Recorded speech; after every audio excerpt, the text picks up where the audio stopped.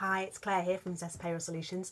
I just popped on. I need to tell you about something that's crept up this month, October, that all future employers definitely need to know about. I don't think it's been put out there very widely. Basically, from the 1st of October, anyone who starts becoming an employer, that's anyone who employs their first worker from October 1st, has immediate automatic enrolment duties. Now that means from the first day they come in to work with you, you are liable to sort out their workplace pension.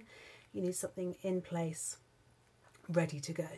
I know that might come as a bit of a shock to lots of you, but that's how it is now. We up to now we've had staging dates, so you've been given quite a long time to get your head around things, make some plans, and get prepared.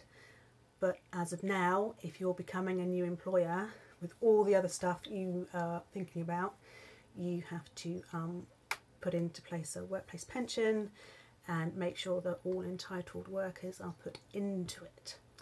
Now, I can't offer any advice about which is the best workplace pension out there, but there are obviously lots of people out there who can. You can contact an independent financial advisor, you can speak to your accountant, you can obviously go online and do some research yourself. I personally offer a setup service with Nest Pensions. I'm not saying they're the best, it's just that is my service to make sure everybody is compliant, all my clients, and it's something I can do on their behalf. So lots of people have chosen to go with Nest because of that. So you can, if you want to, you have a 3-month postponement period that you can apply. So although you really should have thought about things and got something in place, because any employees who are eligible to be put into the pension can opt in from day one. They can come to you and say, right, I want to go in the pension please, and you would have to put them in there. But you can postpone it for up to 3 months, which is definitely something that you can consider doing.